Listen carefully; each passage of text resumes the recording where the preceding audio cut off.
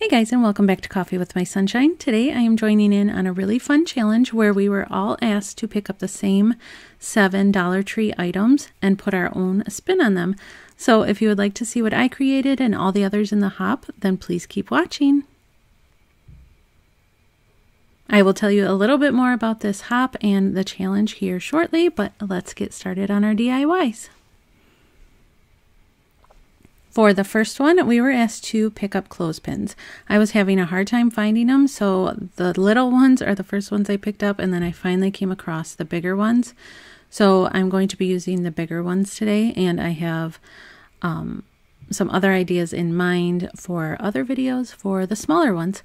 So for this project, you're just going to take apart the clothespins, just like this. It's super easy. I made it look more difficult than it was.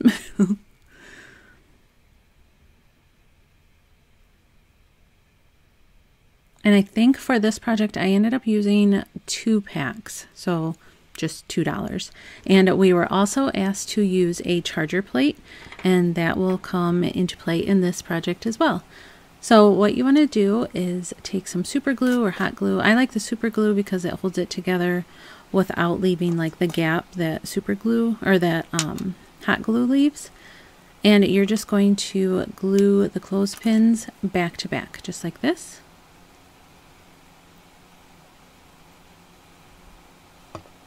And I've used these before to make like paintbrush holders and snowflakes and stuff like that, so I can link those if you're interested in seeing those. But you can also use the other clothespins as like little clamps as the glue dries. So here is the charger plate that we were asked to use, and I'm going to combine the two to make one DIY. And I thought I would make kind of like a sunburst mirror look, even though this isn't a mirror, it still has like a reflective quality about it. So I'm just taking this super glue. You could also use hot glue, whatever glue you prefer to use in your crafts. And I'm just gluing on the clothespins by like alternating the direction of the clothespins.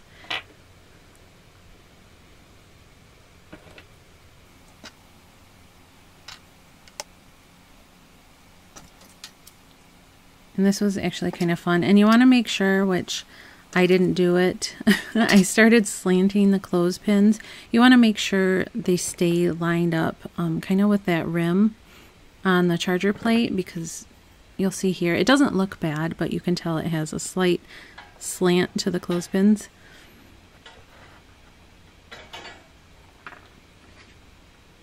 And I ended up using both the super glue and hot glue because I was kind of in a hurry for this one. So the hot glue dries a little bit faster, but I don't think it's as permanent a hold. But here is where you can see the clothespins started slanting.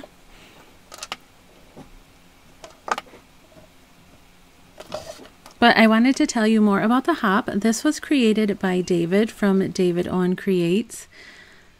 And he had asked us, invited us all to join in on this hop. So when you're done with my video, check in my description box and click the link below, and that will take you to the next person that joined in on the hop, and you can see what they made with the same 7 items.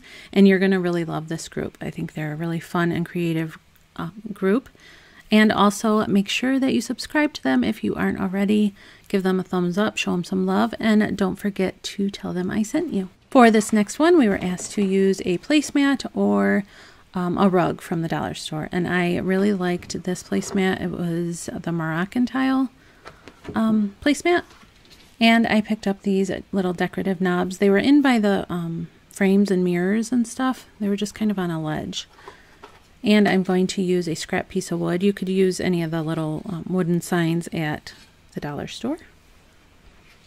But I had the scrap wood sitting in my craft room, and I thought it was the perfect size. So here I just lined it up to where I wanted the patterns to be on the wood, because I'm going to make like this cute little like decorative holder for like hats, jewelry, scarves, you know, whatever. So I just lined it up and cut it out. This probably would be easier with an X-Acto, but this is what I had right next to me, so I thought it would work. I could have just traced it and cut it with scissors too, but you know, I like to be difficult sometimes.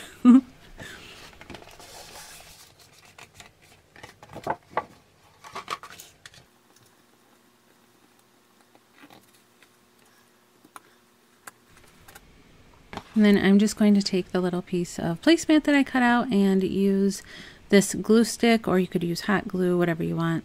I think this stuff works really well for most things. I did use it on one of my next projects and it didn't work as well as I wanted it to, but it's the Scotch Create permanent glue stick. I can link it in my description box if you want to order some. It's pretty good.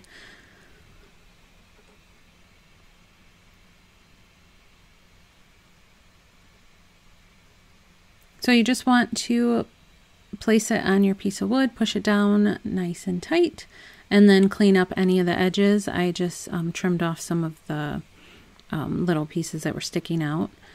And then I'm going to take these knobs.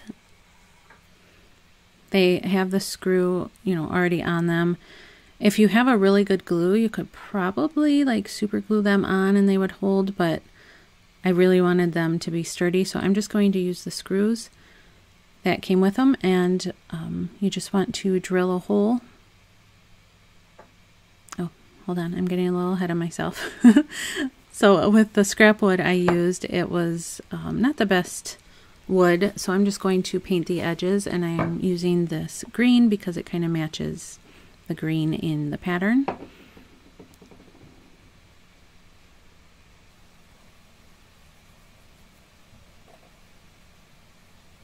The dark blue would look really nice too, but here is where I was showing you where I drilled the holes. Actually, my husband did it for me because I was working on another project. And here it is all finished. Like I said, you can hang hats, jewelry, scarves, leashes, whatever you have. And I think it turned out really cute. For this next one, we were asked to use, to pick up a book from the dollar store and also a piece of fabric. We didn't have to use them together, but I ended up using them together in this project. And all you want to do is remove the inside of the book, the pages. And I got this idea from Pinterest, but I will link the website in my description box, you know, if you want better instruction.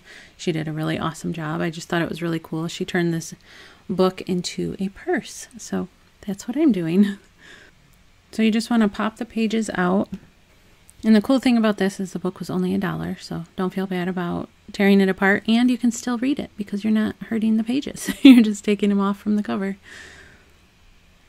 And here's the cover, and here is the fabric that I picked up from the dollar store. It's like one of those infinity scarves, and I really like the pattern. I just thought it was super happy and pretty. And so what you want to do is measure your book from the length and the width and add 1 inch to each side, or 1 inch to each measurement. Sorry about that. And then you want to cut your fabric to that measurement. Mine worked out perfect because one of the lengths was actually the size of the fabric. So here you just want to fold up the fabric on all sides about 1/2 inch. I didn't have my iron because it was actually not working last time I went to use it. It just kept spraying the water from the mister, and it wasn't getting really hot. So I'm just using my hot glue gun. I don't really recommend it because it kind of leaves like, you know, the hard like bubbles on the inside, because this is a really lightweight fabric, but like I said, just fold it and iron it if you can. I shouldn't have actually glued mine down because you want that flap so that you can secure it onto the book later. So the next step, you want to take your book, open it to like a 45-degree angle, trace it about, I think she said 1 inch larger, I think, because you're going to do the same where you create the 1/2 inch fold. So just trace your book and then cut it out. I believe it's 1 inch larger. I will have to check that, and I'll try and put it up on the screen.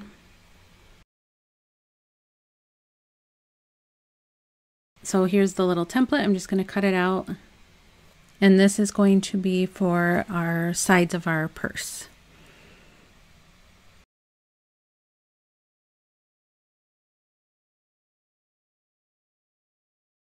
So you want to double up your fabric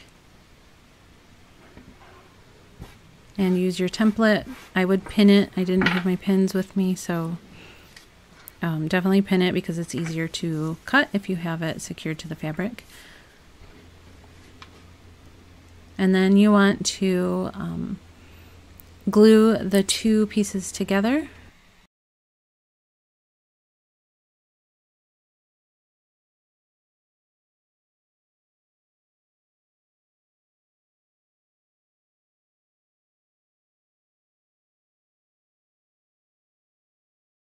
And here's the second one.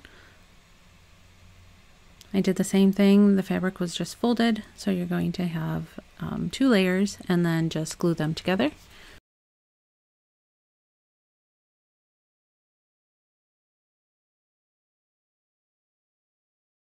Then take some ribbon and you're going to want to cut 8 pieces of ribbon at 4 inches in length.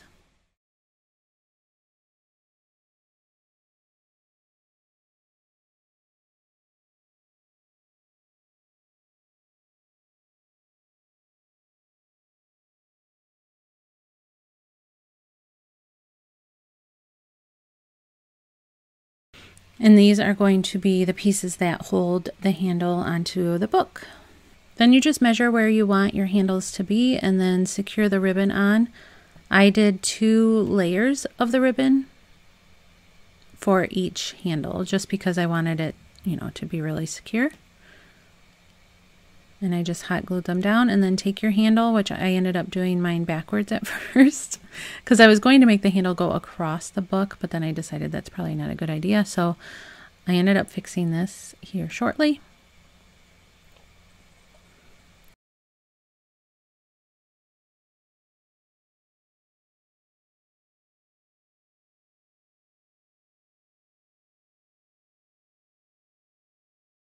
And then you want to measure and put in your ribbon on all sides.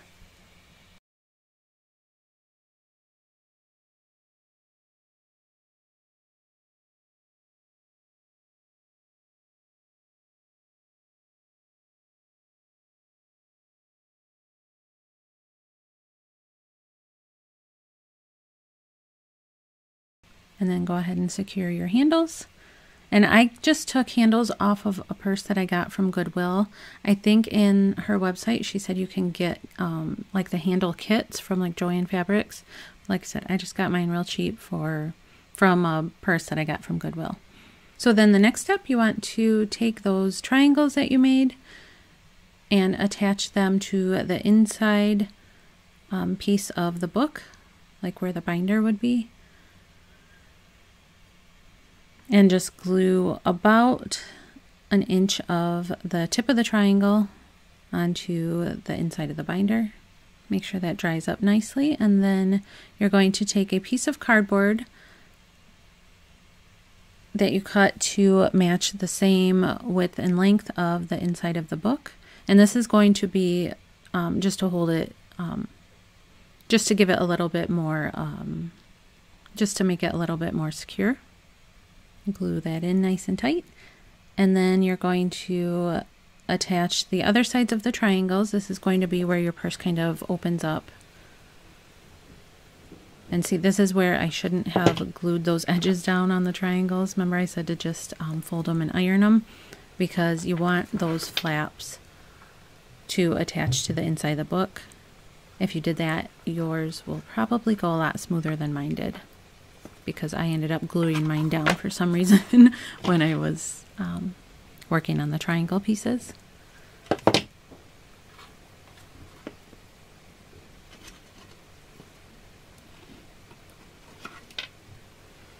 Sorry if it's a little hard to see, it was getting dark, so.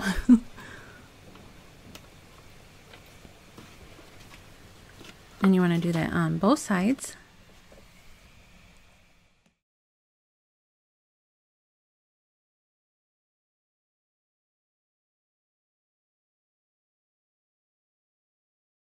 Then you want to take your liner piece, it was the first piece that we made, and put it on the inside. Use some hot glue to secure it to the top and the sides.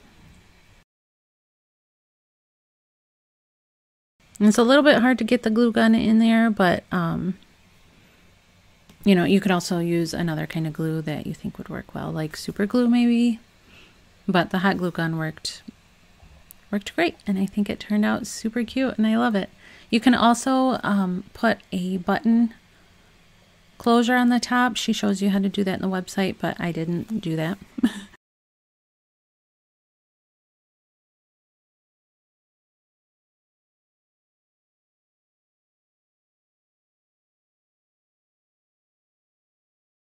Then you're going to take a second piece of cardboard to put down at the bottom where we put the last piece of cardboard, and it just holds it into place and gives it a little bit more security.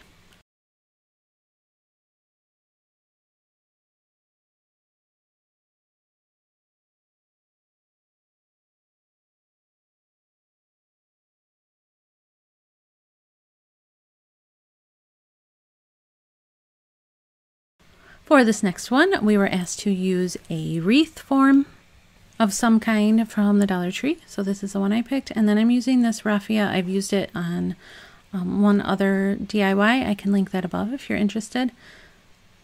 I got this from Michael's, and you get so much. Like I said, I've already used it on one project, and I used it on this one, and I still have what almost looks like a full bag. So you want to take some raffia strips and cut it. I cut mine to about 7 inches.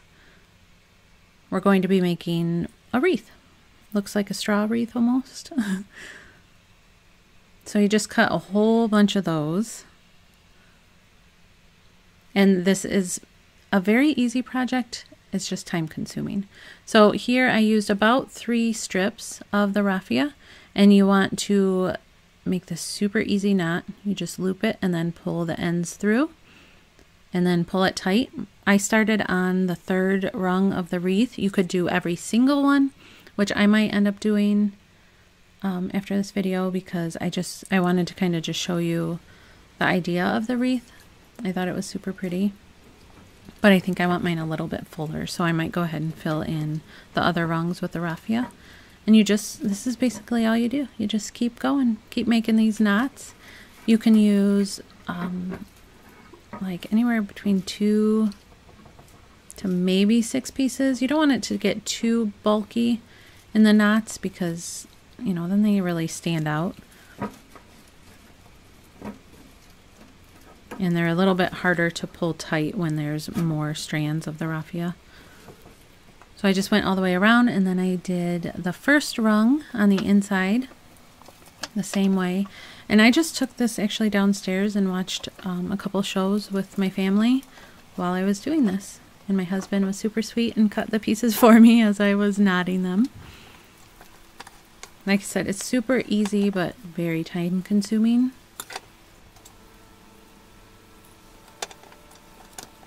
But I think it looks really cool in the end. And here I didn't like being able to see the black part of the wreath, which I should have spray painted at first. I didn't think about it, but I'm just going to push back the knots and then just paint the wreath form to kind of blend in with the raffia.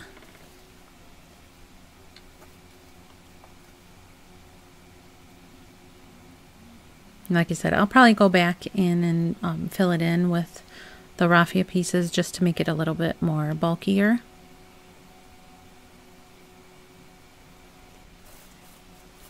And then I did the same thing on the outside. And I'm really happy with how it turned out. Let me know what you guys think. I just hung it on my front door. So for the next one, we were asked to find tumbling blocks, but none of the dollar stores that I went to had them. So I kind of had to go a different route. So originally when I was looking for those tumbling tower blocks, I wanted to make a phone holder, like so that I could watch videos while I'm like cooking dinner or whatever. But since I couldn't find them, I went to 5 different Dollar Trees.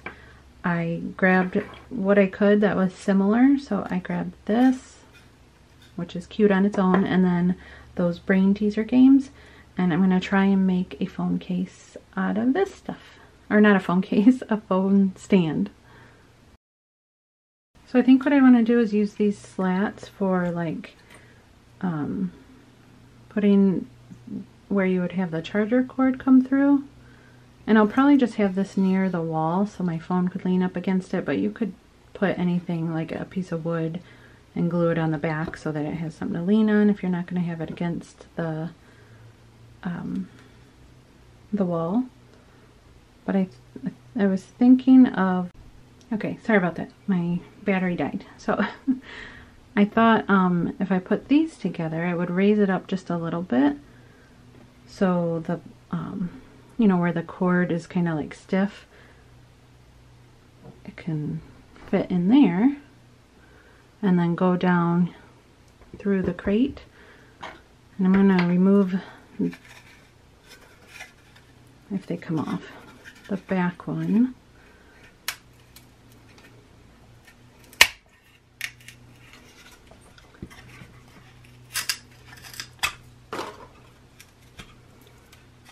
That way the cord can come through the back and up there.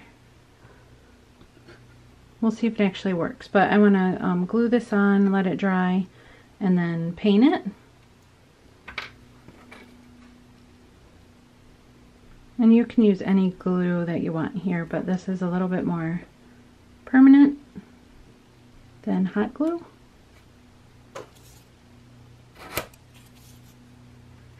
I'm just scraping off the excess.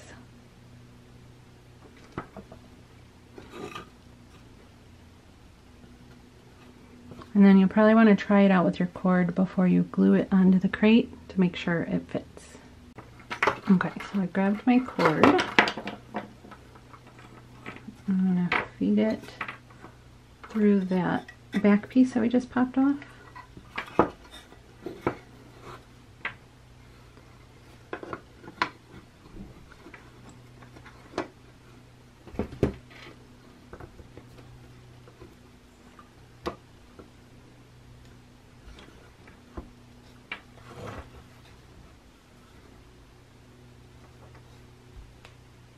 So then, like I said, mine would be leaning against the wall, but you could always make a back for yours. So I'm going to glue that down right about there, let it dry, and paint it up.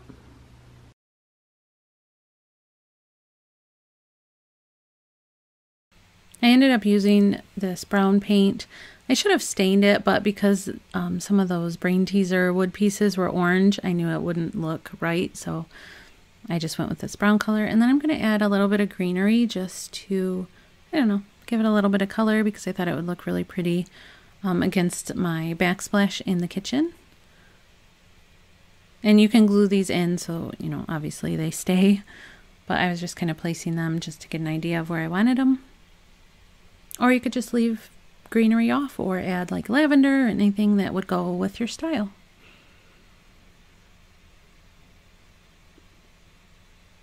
And then I just took my cord and looped it through, fed it through the back where we popped off that piece, and then plugged in my phone. Alright guys, let me know what you think of all these Dollar Tree DIYs and this challenge. Don't forget to hop on over to the next video, and don't forget to check out David's channel. I love the idea he came up with. I thought it was brilliant. And don't forget to check everybody else out. Watch the whole hop and you will end up back at my video when you're done. Thanks so much for all your love and support, guys. If you're new here, I would love for you to subscribe and join my YouTube family. Don't forget to pop into the comments and say hi. I hope you're having a great day so far, and I'll see you next time. Bye!